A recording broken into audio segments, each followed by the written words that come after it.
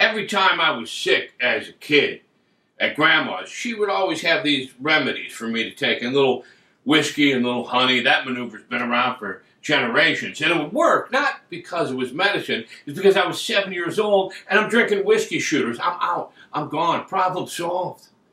Then, somewhere along the line, a few brainiacs decided to market an over-the-counter cough syrup for people that had grandmothers that didn't believe in raising drunken juvenile delinquents, and that did pretty well. After that, the marketing people got in on it and discovered there would be a lot more profit in the high-end market. Hey, let's put out a cough syrup for the section of the population that made enough money to keep their juvenile delinquent kids out of jail no matter what they did.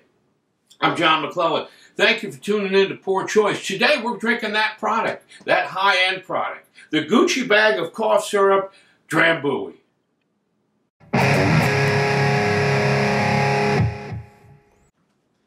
If you have never had Drambuie, and I'm guessing a lot of you have not, it's a blend of Scottish malt whiskey and heather honey, which sounds delicious, but if Drambuie was delicious, you would have had it by now. It's a blend, so technically it's a liqueur, albeit a ramped up one. Most liqueurs are much lower alcohol. Drambuie is 80 proof. Now, with a 40% alcohol content, in my mind, you're trying to kill something in there. One of the ingredients in this bottle knows way too much. Drambuie is a key ingredient in the Rusty Nail cocktail, a drink that is equal parts Drambuie and Scotch. Now, I'm going to pause here to give you a minute just to make a face. The Rusty Nail was a popular cocktail back in the 1950s with the Rat Pack and Humphrey Bogart, because back then, everybody drank Scotch, so they kept coming up with ways to keep rebranding Scotch into different drinks. The Rusty Nail, the Rob Roy, the Godfather. This is an idea you actually see in modern times, especially if you've watched any of the Law and Order TV series.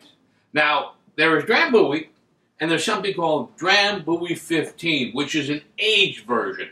A little redundant, if you ask me, because every bottle of this that you would see in a bar is about 15 years old anyway. It's not a big seller. The first year this was produced, 1914, they sold 12 cases, which is also the amount they sold last year, mostly to people that wear vests in public on purpose.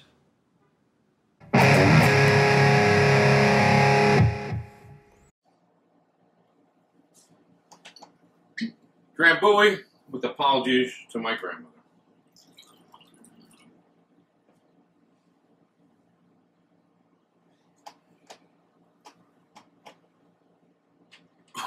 Oh, man, whoa. Whoa. I think I just drank a glow stick.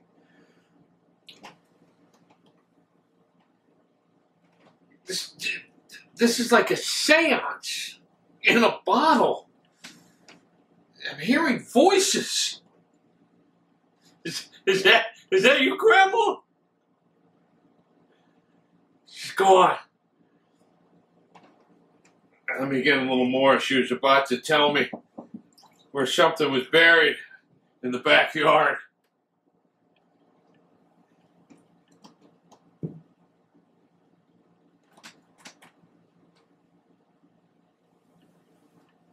Make a left at the tree. Got it.